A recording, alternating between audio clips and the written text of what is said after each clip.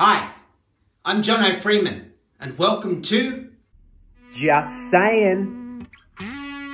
The brilliant Simon Miles had the right idea when he said that everyone Got their own personal Shakespeare. That's right. So, it's important.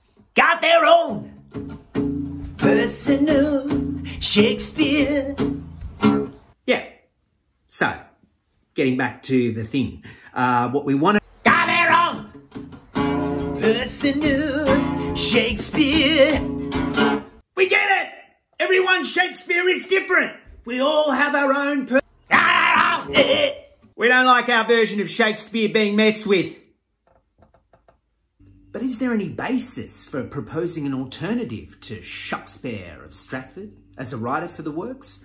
What about Sir Francis Bacon, for example? What about simply exploring the link between Bacon and Shakespeare? Another great man, Lawrence Gerald, SirBacon.org, once made me aware of the dangers in claiming to be an expert in any field and in declaring something to be fact.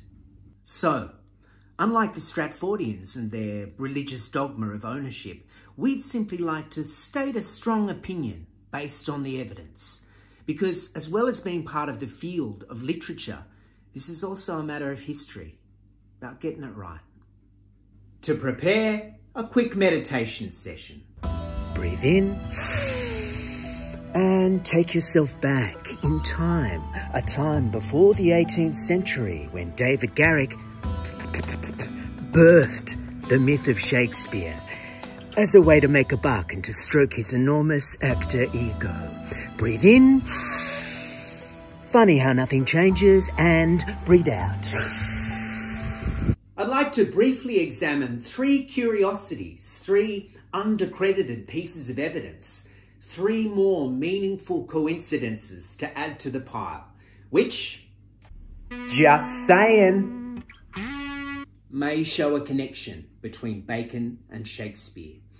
To do this, we will need to dip into a work which Mark Rylance has even called the Shakespeare Bible, titled The Bacon-Shakespeare Question, by Nigel Coburn. We prefer to pronounce the name as it is spelled, Coburn, because it metaphorically conjures the outcome his wonderful book may potentially unleash on the Stratfordian argument. Coburn! We hope you'll find it interesting to compare these findings with some of the evidence supplied by the Stratfordians. For example, hand D, or hand D, as I like to call it. Who'd have a hand D job when you can have a home run swing? are you mankind? Just saying. Category 1, hard hitting. Bacon left a writer's notebook of loose sheets, which has been called the promus, Latin for storehouse. In it, Bacon jotted down thoughts and phrases which might be of use to him. These included metaphors, similes, aphorisms, apothegms, turns of speech, proverbs. Many in French, Spanish and Italian. Repartee, forms of compliment, and single words. Both Bacon and Shakespeare had supple, inventive minds, and when they garnered an idea of interest, it was fashioned into a different form. Here, we may find seeds that fully flower in the plays. In one entry, Bacon muses about his intention to spend a law term at his Twickenham Lodge, writing merry tales or comedy plays. The Stratfordians dismissed this evidence out of hand, not making any exhaustive search for promus parallels. I mean, who can be asked? Oh, Mrs. Henry Pott could, the stalwart who devoted countless hours to this research. A parallelism is a correspondence between passages in the works of two authors. It may be a thought which is shared, or the language, or both. In ascertaining the weight of parallels between Bacon's promus and Shakespeare, Coburn! estimates somewhere in the region of 600 cases.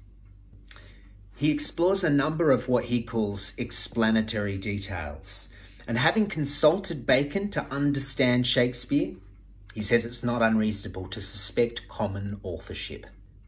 Turns out the Shakespeare works are suffused and saturated in Bacon's thought and expression.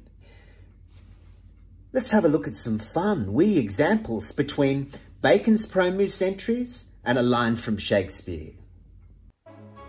All is not gold that glisters.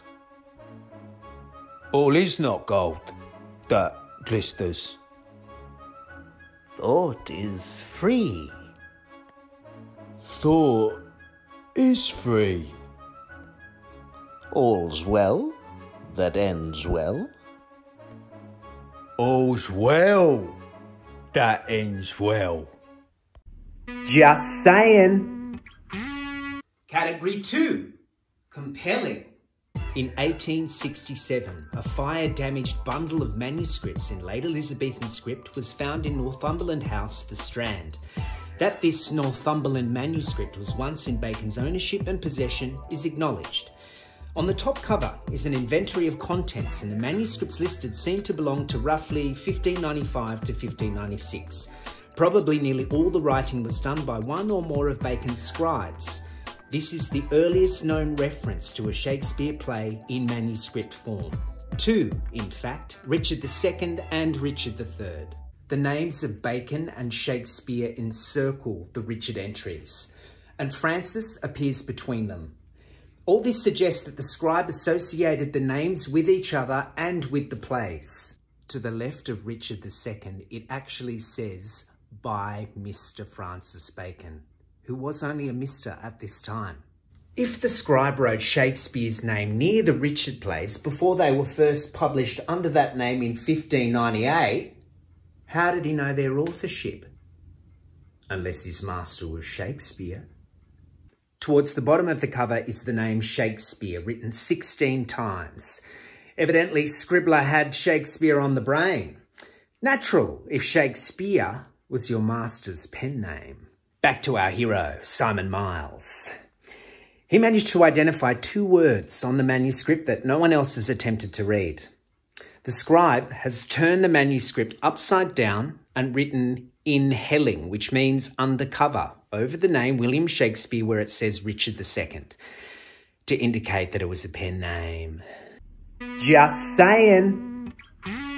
Category 3, curioso. Did you know the only known Elizabethan painting of a Shakespeare scene can be found in a tavern which borders the Bacon estate in St Albans? In 1985, some panelling was removed from the walls of an annex in the White Hart Hotel.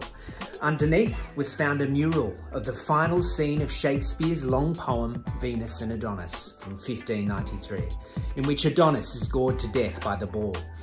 The mural has been dated at 1600 or slightly earlier. How comes it then that the only known contemporary painting of a Shakespeare work turns up in one of Bacon's locals? Cockburn! It makes perfect sense. If Venus and Adonis was known to have been written by a local man, a scion of the great family which had its country seat nearby, the boar scene would be particularly appropriate as a boar features on the Bacon's family crest. A building in the background of the mural also looks to represent Old Gorhambury House. Of course, the Stratfordians brushed the mural aside as mere coincidence. But would they have been so dismissive if it had been found at Stratford, close by to the Shakespeare home in Henley Street, or by New Place? Just saying. Let's finish with a little Nietzsche, who in 1880 wrote, "We don't know half enough about the Lord Bacon. What do I care about the miserable gabble of muddlers and blockheads? The critics can go to hell."